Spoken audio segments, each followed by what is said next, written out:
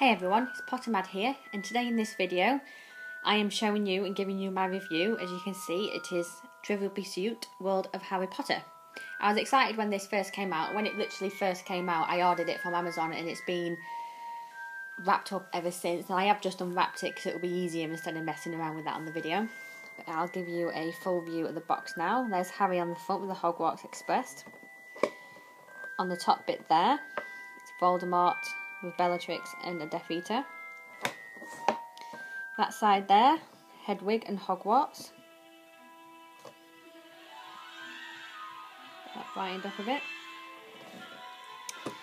I'll just show you that side quick, Ron and Hermione, and there's a back there. You can pause it if you want to read it. It just tells you what to expect and everything.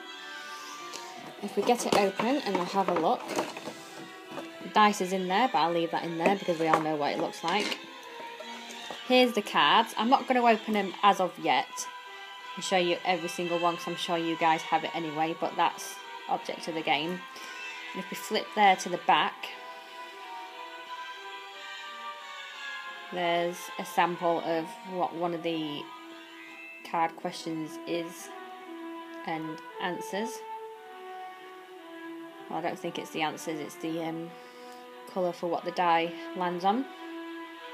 There we go, there's 600 cards, so that's quite a lot, as you can see. But like I say, I won't open you and bore you with it. I just wanted to have a look. When I do actually play it, I will do a second review video and tell you what I thought, and I'll show you some of the cards which I think are the best questions ever, and I'll show you some of the cards that are the hardest ones that probably I wouldn't even get, and see if that you could answer them. So I'll do that in a separate review video. So if we pop that back in there, comes in a nice wedge sized box, and then if we pop that back in there,